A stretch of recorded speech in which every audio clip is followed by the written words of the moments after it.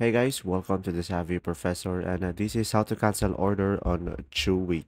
So guys, first thing that you will do is just simply open the application on your device. From here guys, just simply go ahead and go over here to the account. And after that, just go to order history. And then from here guys, I cannot show you the steps since I don't have an order yet. But if you do, just follow the steps that I'm going to show on the screen.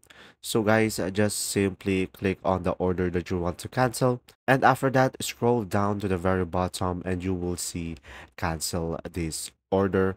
And after that, guys, you will be able to cancel the order. And guys, it will take 3 to 5 business days to process your refund.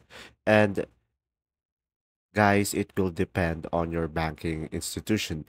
And also, if your order hasn't shipped yet, you can cancel it from your account.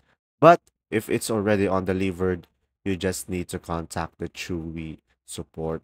And there you go. If this video was helpful, please like and subscribe. And thanks for watching. See ya.